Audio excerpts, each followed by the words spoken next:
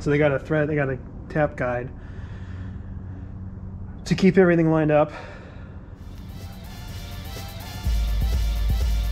Half turn forward, quarter turn back. That's the way we like to tap. That's actually pretty funny. Nice job.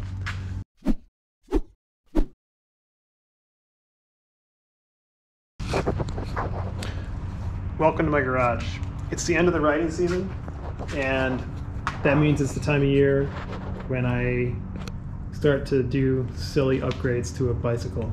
This is like the bundle of crap that I strap here all the time, like tube, tires, plug kit, CO2, whatever. It's fine, but I'm going to install this OneUp EDC tool, which has got like a plug kit in the bottom there, multi-tool, tire lever, chain breaker thing, and it goes into the steer tube. But in order to do that, you need to tap threads into the steer tube. And so that's what I'm going to try to do right now. It's supposed to be pretty easy, and I'm going to see how long it takes. Timer going. So one super annoying thing about this bike is that the stem bolts are like a T30 bolt and no multi-tool, except the one I had to buy over there.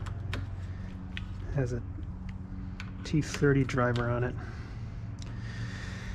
And that's still annoying, so I'm going to replace these stem bolts today too, I think. Why would you do that? Other than that, I like this bike a lot. But that's stupid.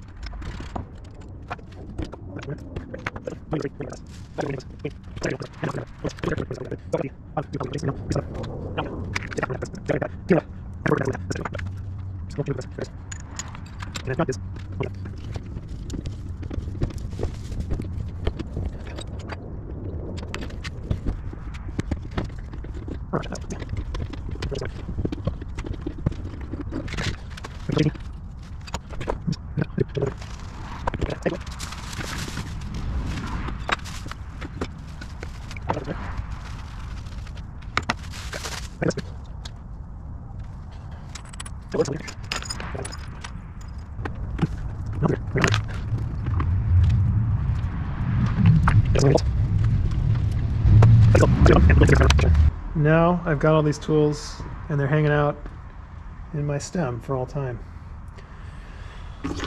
We'll see how this goes. I'm a sucker for storing things on bikes in weird places. On the other bike, I've got the wolftooth kind of in handlebar set up. And this multi-tool is probably like indisputably better than the OneUp one. The only problem that I've had with it is like these bits. I have spent probably 20 minutes of my life searching for bits on the side of a trail, right? Where it's like,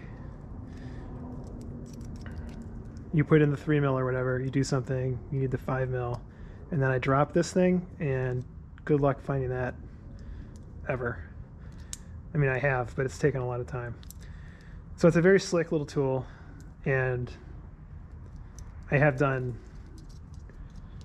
like assembled most of a bike with this thing before, and it's got good leverage, nice angles, but I don't know, try out something a little simpler. Because this one, still haven't quite worked this out yet. I mean, this is a basic ass little tool, right? You're not going to be doing much of anything with this except emergency stuff. But with how often I actually use any of this stuff, I'm pretty happy to give that a shot. So that's good practice, because I actually want to get rid of this fork. It's like, it weighs about 8,000 pounds. And I might do that this winter. And now I've practiced tapping a thread into it. And if I get a nicer new one, I won't be freaked out about that. I'll still be freaked out. I mean, anytime you're cutting threads into something that you paid like $1,000 for, maybe you don't care about that.